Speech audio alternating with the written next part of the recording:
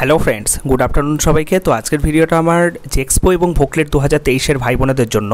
তো তোমাদের 2023-24 একাডেমিক সেশনের ভর্তির জন্য West Bengal state council of technical and vocational education and skill ডেভেলপমেন্টের তরফ থেকে প্রকাশ করা হয়েছে আজকে অর্থাৎ 17 আগস্ট নতুন একটি নোটিশ। তো সেই নোটিশটা দেখার জন্য তোমাদেরকে চলে আসতে হবে হচ্ছে West Bengal state council of technical এডুকেশনের যে পুরনো ওয়েবসাইট অর্থাৎ wbscte.co.in। সেখানে আসার পরে তোমরা ইম্পর্টেন্ট নোটিফিকেশনে যে অল নোটিশ বলে যে সেকশনটা আছে সেখানে যখনই ক্লিক করবে তো দেখতে পারবে 17 আগস্ট অর্থাৎ আজকে একটা নতুন নোটিশ পাবলিশ হয়েছে, notice for instructions for admission of students in polytechnics for the session 2022-3। ঠিক আছে, অলরেডি এটা আমার পিডিএফটা ডাউনলোড করা আছে, সরাসরি চলে যাবো আমরা সেই পিডিএফে। তো দেখো কি বলা হচ্ছে, instructions for admission of students in polytechnics for the session 2023-4। ঠিক আছে, 2023-24 একাডেমিক সেশনে স্টুডেন্টদের ভর্তি হওয়ার জন্য কিছু নির্দেশিকা নিচে বলা আছে, যেগুলো ছাত্রছাত্রীদের উদ্দেশ্য এবং কিছু আছে কলেজের উদ্দেশ্য। প্রথম যে পয়েন্টটা বলা আছে, admission of students for first and second year in polytechnics during the academic session 2023-4 will start from 17th August 2023। ওকে, তাহলে বেসিক্যালি বলা হচ্ছে তোমাদের 2023-24 একাডেমিক সেশনের যে ভর্তির যে প্রসিডিওর, ঠিক আছে, বা ভর্তি শুরু হচ্ছে তোমাদের 17th August 2023 থেকে। ঠিক আছে, all admission to all admission to all polytechnics will be done only through counselling come admission portal as per guidelines issued admission via memo number দুটো তোমাদের নোটিশের কথা বলা আছে। Admission obtain through any process will not be considered by the council. এখানে basically যেটা বলা আছে যে অফিসিয়াল নোটিশ অনুযায়ী তোমাদের স্টেট কাউন্সিল যেভাবে তোমাদের ইনস্ট্রাক্ট করেছে, ঠিক আছে, বা কলেজগুলোকে যেভাবে ইনস্ট্রাক্ট করা হচ্ছে সেই অনুযায়ী তোমাদের ভর্তি হবে। মানে তোমাদের জেক্সপো ভোকলেট ক্যান্ডিডেট যারা পরীক্ষা দিয়েছো, তোমাদের যেভাবে সমস্ত প্রসিডিওর হচ্ছে প্রিভিয়াস নোটিশগুলোতে বলা আছে সেই অ্যাকর্ডিংলি তোমাদের ভর্তি হবে। ঠিক আছে, বাড়তি কেউ মানে ভোকলেট বা তোমরা জেক্সপো হয়তো দাওনি, ভর্তি হতে চাইছো, মানে আদার্স কোনো কিছু অ্যাক্টিভিটিস এখানে হবে না বা অন্য কোনোভাবে কিন্তু ভর্তি হওয়া কোনোভাবেই সম্ভব না। ঠিক আছে, সেটাই এখানে ক্লিয়ারলি বলা আছে। আচ্ছা, পেমেন্টস শোন in the portal made online by using debit card, credit card and net banking and UPI. ঠিক আছে, তাহলে তোমাদের যেগুলো পেমেন্ট করতে হচ্ছে 500 টাকা হোক বা অটো আপগ্রেডেশনের জন্য যে 1000 টাকা, সেগুলো তোমাদের ডেবিট কার্ড, ক্রেডিট কার্ড আর নেট ব্যাঙ্কিং বা ইউপিআইয়ের মাধ্যমে করতে হবে। নেক্সট তোমাদের অ্যাডমিশন প্রসিডিওরের ব্যাপারে বলা আছে, after result declaration of the first phase. ঠিক আছে, ফার্স্ট ফেজ যে রেজাল্ট যেটা অলরেডি তোমাদের গতকালকেই পাবলিশ হয়ে গেছে, তারপরে the candidate has to click check allotment tab by logging there account. ঠিক আছে, তাদের যে অ্যাকাউন্ট আছে সেই অ্যাকাউন্ট মোবাইল নম্বর এবং তোমার পাসওয়ার্ড দিয়ে তুমি যখন লগ ইন করবে তারপরে চেক অ্যালটমেন্টে গিয়ে ক্লিক করবে। ঠিক আছে, মানে মেনু বার থেকে চেক অ্যালটমেন্টে ক্লিক করবে। এবং যদি তুমি দেখো যে কোনো কলেজ তোমার অ্যালটেড হয়নি, ঠিক আছে, প্রত্যেকটা বিষয় লেখা আছে, এগুলো আমি অলরেডি তোমাদের আগেও বলেছি, যাদের কোনো কলেজ অ্যালটেড হয়নি তারা পরবর্তী কাউন্সিলিংয়ের জন্য ওয়েট করবে। আর যাদের কোনো না কোনো কলেজ অ্যালটেড হয়েছে তারা হয় সেই কলেজটাতে ভর্তি হয়ে যেতে পারো, আদারওয়াইজ তুমি অটো আপগ্রেড করাতে পারো। তো দেখো তারপরে কি বলা আছে, candidates will be asked to pay counselling fee of ₹5,000। ঠিক আছে, 500। তাহলে তোমাদের আগের বছরগুলো কি হতো, তুমি অ্যালোটেড কলেজটা দেখতে পারতে এবং অ্যালটমেন্ট লেটারটা ডাউনলোড করার জন্য তোমাকে 500 টাকা ফি পে করতে হতো।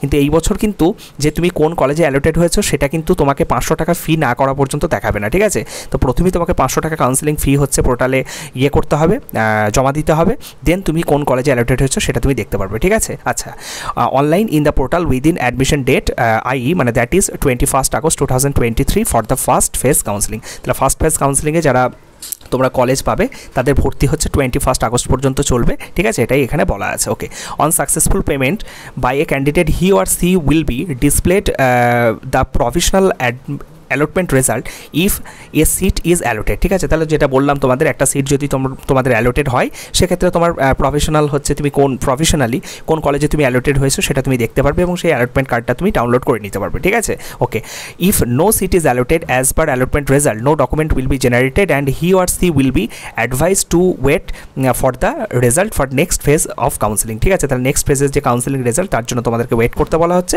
যাদের কোনো ধরনের কোনো সিট আসেনি। ঠিক আছে, ওকে, next if candidate shall then be asked if he or she wants to participate in auto upgradation, i.e. that is yes or no, তাহলে তুমি অটো আপগ্রেডেশন করাতে চাও কি চাও না, মানে যারা অলরেডি অ্যালোটেড হয়েছো ফার্স্ট ফেজ কাউন্সিলিং থ্রু কোনো একটা কলেজ তোমার এসছে, এরপরে তুমি সেটাতে অটো আপগ্রেডেশন যদি ইয়েস করতে চাও, তাহলে পরবর্তী কাউন্সিলিংয়ে তুমি হচ্ছে তোমার উপরের দিকে যে সমস্ত কলেজগুলো আছে চয়েস ফিলিংয়ে, সেগুলোতে তুমি চান্স পাওয়ার একটা সুযোগ থাকছে। আর যদি তুমি নো করে দাও, সেক্ষেত্রে তুমি কী করতে পারবে, অটো আপগ্রেডেশনে যদি তুমি পার্টিসিপেট না করতে চাও, তাহলে তোমাকে 1000 টাকাও পে করতে হবে না, এবং তুমি যে কলেজে অ্যালোটেড হয়েছো সেই কলেজে তুমি ভর্তি হয়ে যেতে পারবে। তারপরে দেখো বলা আছে, ইফ ক্যান্ডিডেট চুজ ইয়েস, যদি তুমি ইয়েসটা চুজ করো, ঠিক আছে, অটো আপগ্রেডেশনের জন্য, হ্যাঁ, he or she has to pay provisional seat booking fee ₹1000 online in the portal, ঠিক আছে। তাহলে 1000 টাকা তোমাকে পে করতে হবে, যেটা তুমি পরবর্তীতে হচ্ছে ফেরতও পেয়ে যাবে, ঠিক আছে। স্টেট কাউন্সিল তোমাকে ফেরত দিয়ে দেবে, এবং সেই ফেরত দেওয়ার প্রসিডিওর কি পরবর্তীতে আমি তোমাদের ভিডিও থ্রু জানিয়ে দেবো। On successful payment of the fee professional allotment letter will be generated wherein the candidate will be advised to wait for the result of the next phase counseling, ঠিক আছে। এবং যারা অটো আপগ্রেডেশনে পার্টিসিপেট করবে 1000 টাকা দিয়ে, তাদের হচ্ছে কি করতে হবে, যে তাদেরকে নেক্সট ফেজ কাউন্সিলিংয়ের জন্য তোমাদেরকে ওয়েট করতে হবে, এবং তোমাদেরকে কিন্তু আর ডকুমেন্ট ভেরিফিকেশন করার দরকার নেই, ঠিক আছে। তোমাদেরকে সেকেন্ড কাউন্সিলিংয়ে তোমাদের যখন রেজাল্ট পাবলিশ হবে, তখন দেখবে যে তুমি উপরের দিকে কোনো কলেজ পেয়েছো। যদি উপরের দিকের বাই চান্স কোনো কলেজ যদি তুমি না পাও, ধরো তুমি 6 নম্বর চয়েসটা তোমার, মানে 6 নম্বর চয়েসে যে কলেজটা ছিল, সেই কলেজটা তুমি ধরো পেয়ে গেছো ফার্স্ট অ্যালটমেন্ট রেজাল্ট থ্রু। এবার বাই চান্স তোমার দেখা গেল 1 থেকে 5-এর মধ্যে কোনো কলেজ এলো না অটো আপগ্রেড করার পরে, সেক্ষেত্রে তোমার 6 নম্বর কলেজটা কিন্তু থেকে যাবে, ঠিক আছে। বা 6 নম্বরে যে তোমার চয়েস ফিলিংয়ে যে কলেজটা আছে, বা যে কলেজটা অলরেডি তুমি ফার্স্ট কাউন্সিলিং থ্রু অ্যালটেড হয়ে আছো, সেটা কিন্তু তোমার থেকে যাবে। ওকে, the provisional allotment letter will also show the confirmation by institute branch and the choice priority which upgradation maybe. আচ্ছা, এখানে যেটা তোমাদের বললাম, ওই উপরের দিকে যে কলেজগুলো থাকবে প্রায়োরিটি বেসিসে, সেগুলো তোমাদের হওয়ার একটা চান্স আছে, এটা এখানে বলা আছে। ইফ ক্যান্ডিডেট চুজেস নো, যদি কেউ নো চুজ করে, ঠিক আছে, হি আর C will be ask to download notice for document verification from the institute, ঠিক আছে। তাহলে সে হচ্ছে তোমার ফাইনাল অ্যালটমেন্ট লেটারটা ডাউনলোড করে সে হচ্ছে বেসিক্যালি ভর্তি হতে চলে যাবে, কলেজে গিয়ে রিপোর্ট করবে, এটাই বলা আছে। এবং কোন কোন ডকুমেন্টস নিয়ে তোমরা যাবে সেই রিগার্ডিং হচ্ছে ভিডিও আমি কিছুক্ষণ আগেই বানিয়েছি, সেগুলো তো চাইলে তোমরা দেখে নিতে পারো। At the institute the eligibility of student with respect to qualification criteria, age, etc. has to be verified. Presence of the candidate at the time of submission of documents, ঠিক আছে। তাহলে ডকুমেন্ট সাবমিশনের সময় যে তোমাদের ওই এজ, ক্রাইটেরিয়া, কোয়ালিফিকেশন যেগুলো basic details আছে, ওগুলো হচ্ছে কলেজকে ভেরিফাই করতে হবে, এটাই বলা আছে। আফটার ফিজিক্যাল ভেরিফিকেশন, হ্যাঁ, ফিজিক্যাল ভেরিফিকেশন মানে তুমি কলেজে গিয়ে যে ভেরিফিকেশনটা করছো সেটাকেই ফিজিক্যাল ভেরিফিকেশন বলা হচ্ছে। If the candidate is found eligible, the institute shall click the verified or validate button on the institute login panel against the concerned student, ঠিক আছে। তাহলে তোমাদের ওই ভর্তি যখন তুমি হয়ে যাবে এবং কলেজ যখন দেখবে যে তুমি সমস্ত ডকুমেন্টসগুলো ঠিকঠাক আপলোড করেছো, ফিজিক্যালি তুমি রিপোর্ট করার পরে তোমার ভর্তি প্রসেসটা যখন কমপ্লিট হয়ে যাবে, তখন হচ্ছে ইনস্টিটিউট তাদের যে লগ ইন পোর্টাল আছে, সেই লগ ইন পোর্টাল থ্রু সেই স্পেসিফিক স্টুডেন্টের পাশে হচ্ছে ভ্যালিডেট করে দেবে, ঠিক আছে, ভ্যালিডেশনটা সাকসেসফুলি করে দেবে। Once confirmed by the institute, the candidate has to immediately pay the admission and tuition fees for 12 months online from the student log in panel. আচ্ছা, যখনই তোমার ওই ইনস্টিটিউট হচ্ছে তোমার ভ্যালিডেশনটা কমপ্লিট করে দেবে বা ভ্যালিডেশনটা করে দেবে, তখন কিন্তু সেই ইনস্টিটিউটের যে ইনস্টিটিউটে তুমি ভর্তি হলে, ঠিক আছে, সেই ইনস্টিটিউট যখন তোমাকে ভ্যালিডেট করে দেবে, তারপরে তোমাকে অ্যাডমিশন এবং টিউশন ফি 12 মাসের জন্য সেটা তোমাকে পে করতে হবে। ওকে, আর TFW ক্যান্ডিডেটদের জন্য বলা আছে, যারা টিউশন ফি ওয়েবার স্কিমের মধ্যে পড়ো, candidates are to pay admission fees online only, ঠিক আছে। তাদের যে অ্যাডমিশন ফিজ যেটা আছে সেটাই শুধু পে করতে হবে, তাদেরকে এক্সট্রা কোনো টাকা পে করতে হবে না, within the admission date as mentioned in the each phase of counselling, ঠিক আছে। যে তোমাদের যে কাউন্সিলিং ফেজের ক্ষেত্রে যে ইয়েটা আছে, ডেটগুলো মেনশন আছে, সেই অনুযায়ী তোমাদের এগুলো করতে হবে, ঠিক আছে। পরবর্তী কাউন্সিলিংয়েও যারা পাবে সেম একইভাবে তোমাদের রিপিটেশনটা হবে। ওকে, only after successful payment of admission and tuition fee the admission process of students through counselling effort set portal will be completed, ঠিক আছে। তারপরেই তোমাদের কিন্তু এই যে অ্যাডমিশন প্রসিডিওরটা একটা স্পেসিফিক ক্যান্ডিডেটের কিন্তু কমপ্লিটেড হবে। The allotment will be cancelled if the students fail to make payment within the admission period of the phase, ঠিক আছে। যদি কোনো একটা স্টুডেন্ট দেখা গেল ওই যে তোমাদের টিউশন ফি এবং অ্যাডমিশনের টাকা যেটা তোমাদের বললাম, ঠিক আছে, যেটা পে করার কথা বললাম, সেটা যদি পে না করে, সেক্ষেত্রে কিন্তু তার যে অ্যাডমিশনটা সেটা কিন্তু ক্যান্সেল পর্যন্ত হয়ে যেতে পারে, ঠিক আছে, মানে ক্যান্সেল হয়ে যাবে অটোমেটিক্যালি। ওকে, নোটে কি বলা আছে দেখো, the same procedure follows for the result declaration of every phase of the counselling, ঠিক আছে। তবে যাদের ধরো সেকেন্ড কাউন্সিলিং বা থার্ড কাউন্সিলিংয়েও যখন তোমাদের রেজাল্ট বেরোবে, এই একইভাবে সমস্ত প্রসিডিওরগুলো ফলো হবে, এটাই বলা আছে। ওকে, next the schedule of counselling and admission dates R provided notification via memo number.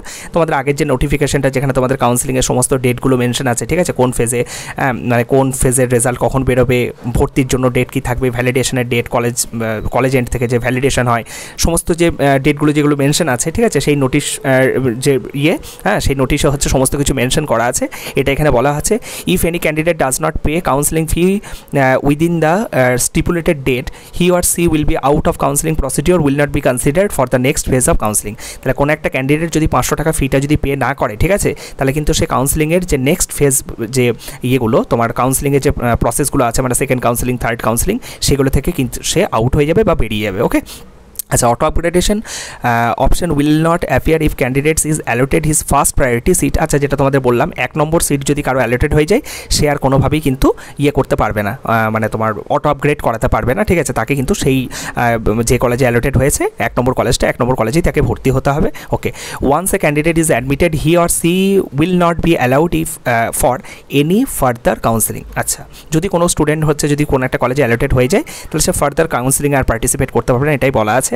আচ্ছা, অ্যাডমিশন অ্যান্ড টিউশন ফিস তোমাদের কত টাকা সেটাও এখানে বলা আছে। For government and government sponsored institute যেগুলো আছে, গভর্নমেন্ট এবং গভর্নমেন্ট স্পন্সার্ড যে সমস্ত কলেজগুলো আছে, তাদের জন্য এই অ্যামাউন্ট অফ 800 অ্যাডমিশন ফি, এবং তোমাদের ইয়ারলি যে টিউশন ফি 600 টাকা। ওকে, 50 টাকা হচ্ছে পার মান্থ, মানে টোটাল 1400 টাকা হচ্ছে তোমাদেরকে পে করতে হবে, ঠিক আছে, একটা বছরের জন্য।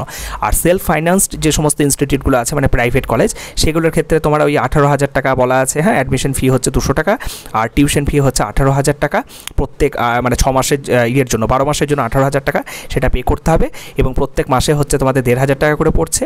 আর অ্যান অ্যামাউন্ট অফ 30,200 টাকা, ঠিক আছে, 200 টাকা হচ্ছে অ্যাডমিশন ফি, এবং 30,000 টাকা হচ্ছে তোমাদের ইয়ারলি যে টিউশন ফি, মানে প্রতি মাসে হচ্ছে 2,500 টাকা, যারা ম্যানেজমেন্ট কোটা যারা থ্রু ভর্তি হবে প্রাইভেট কলেজে তাদের জন্য। ওকে, the list of documents required for verification at institution is listed in the notice for document verification after final allotment letter JEXPO Voclet 2023। তাহলে JEXPO Voclet 2023 ওই অ্যালটমেন্ট তোমাদের যে রেজাল্ট, ওই অ্যালটমেন্ট লেটারের সাথেই দেখবে তোমাদের কী কী ডকুমেন্টস দরকার, যেগুলো মেনশন থাকবে। অলরেডি এর উপর আমি ভিডিও বানিয়ে দিয়েছি।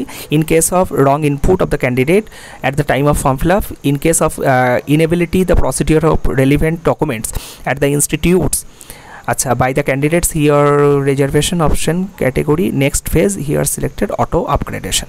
আচ্ছা বেশ, এগুলো তোমাদের আর তেমন কিছু দরকার নেই। In case of any query, যদি তোমাদের কোনো ধরনের কোনো কোয়ারিজ যদি থেকে থাকে, সেক্ষেত্রে বিভিন্ন যে তুমি কলেজে the candidate may reach the nearest government polytechnic for guidance within the stipulated time period. ঠিক আছে, তাহলে কাছাকাছি তোমার যে পলিটেকনিক কলেজ আছে, সেই পলিটেকনিক কলেজে গিয়ে তুমি সমস্ত খোঁজখবর হচ্ছে নিয়ে আসতে পারো, যদি তোমার কোনো কিছু প্রয়োজন থাকে বা জানার থাকে, এটা এখানে বলা আছে। ঠিক আছে, অবশ্যই স্টিপুলেটেড টাইমের, মানে নির্দিষ্ট যে টাইম লাইন তোমাদের বেঁধে দেওয়া হয়েছে সেই টাইম লাইনের মধ্যে। তো এরপরে যদি কোনো ধরনের কোনো ডাউটস তোমাদের মনের মধ্যে অ্যারাইজ হয়, ডেফিনেটলি ভিডিওর কমেন্ট সেকশনে তোমরা কমেন্ট করতে পারো। সকলে ভালো থেকো, সুস্থ থেকো, থ্যাংক ইউ।